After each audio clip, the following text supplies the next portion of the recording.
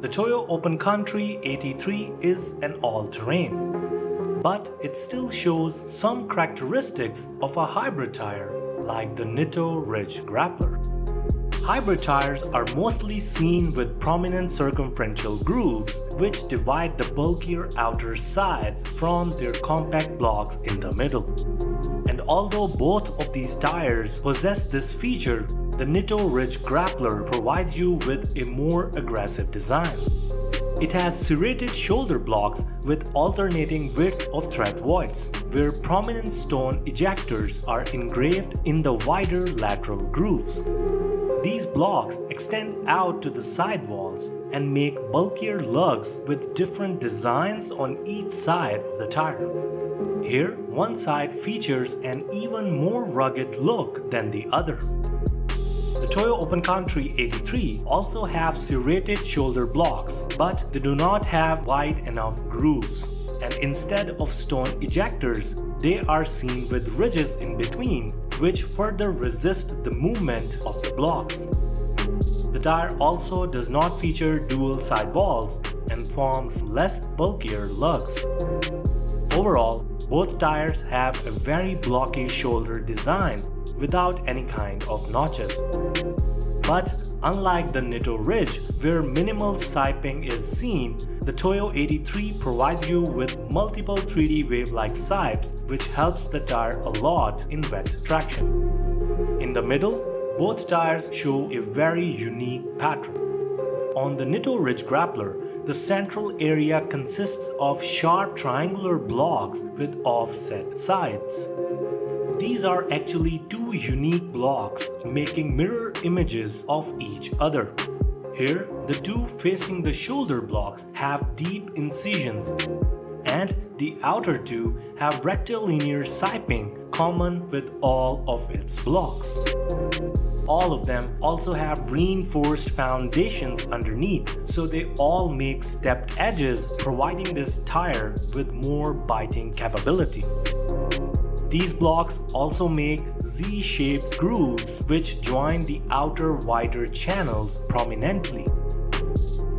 On Toyo AT3, however, the placement of the central blocks does not make any proper lateral grooves.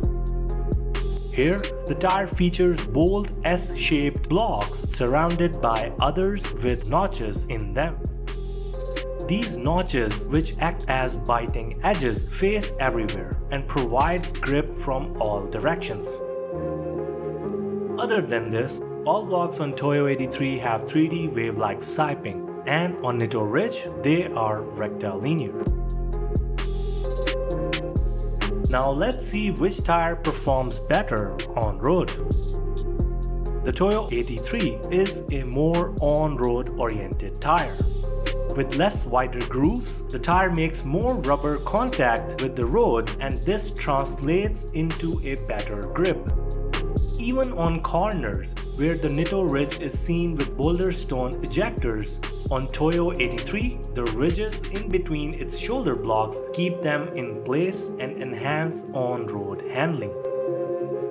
In wet conditions, the Toyo AT3, again with its more contact with the road and numerous 3D wave-like siping, provides better efficacy.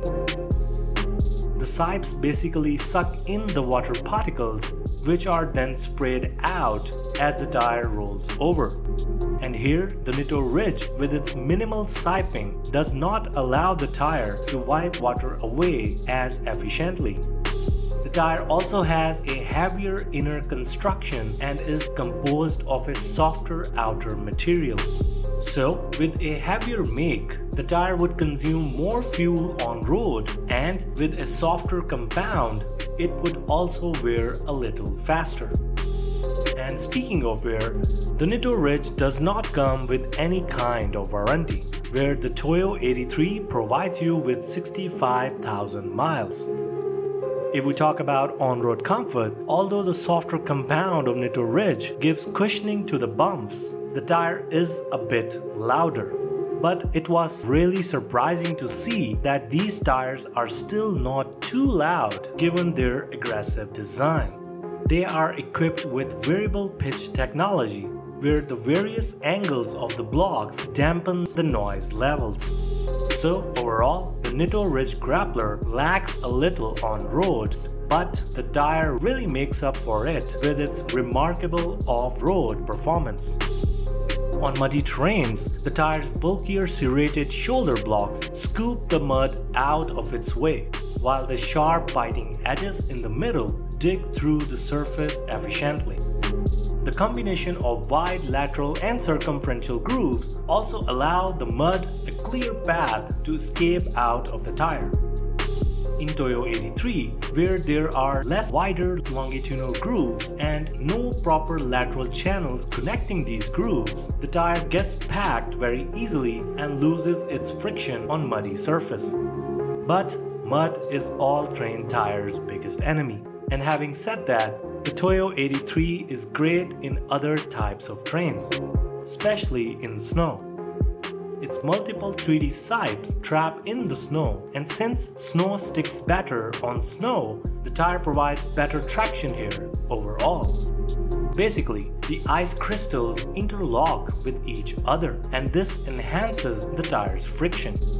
That's why these tires are branded with 3-peak mountain snowflake rating, unlike the Nitto Ridge, which would only work with deeper snow with its wider grooves. If we talk about rocks, although the Toyo AT3 would perform great with its multiple notches facing in all directions, the tire still can't beat the numerous biting edges of the Nitto Ridge Grappler. The reinforced foundations combined with offset edges, sharp sides, and wider grooves all work together to ensure that this tire's friction stays intact. This friction is further enhanced by the softer rubber of the tire, which sticks on rocks in a much better way. Furthermore, the huge lugs of the shoulders with aggressive design on each side of the tire grab and pull, especially during sidewall flexing. And speaking of sidewalls, the tire also provides you with stronger ones. Other than this, both tires perform great on dirt and gravel even at high speeds with their cut-resistant rubber. But the Toyo AT3 with no designated ejectors are more prone to stones getting lodged in its tread. So, what do you think? Do tell in the comments. And please don't forget to subscribe. Till next time.